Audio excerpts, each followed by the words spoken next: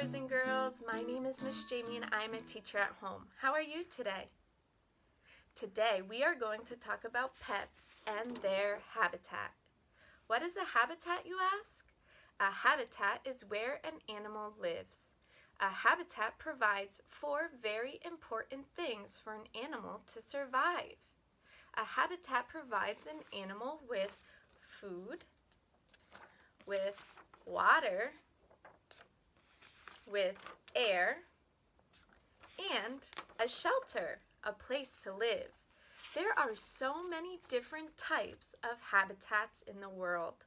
Some animals live under the water in the ocean. Other animals live in the jungle or in the forest or maybe on the farm. But animals that live in our house are our pets. We provide our pets with those 4 things to survive.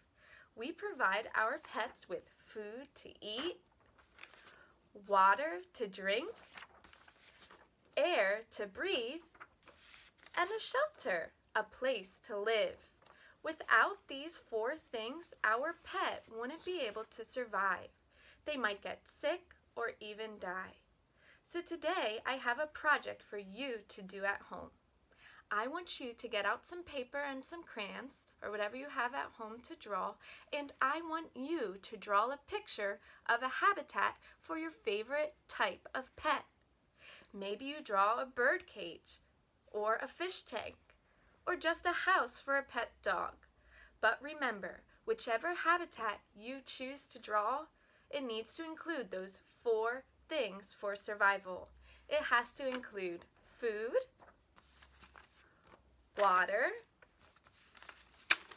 air, and a shelter. Keep learning at home and I'll see you next time. Bye!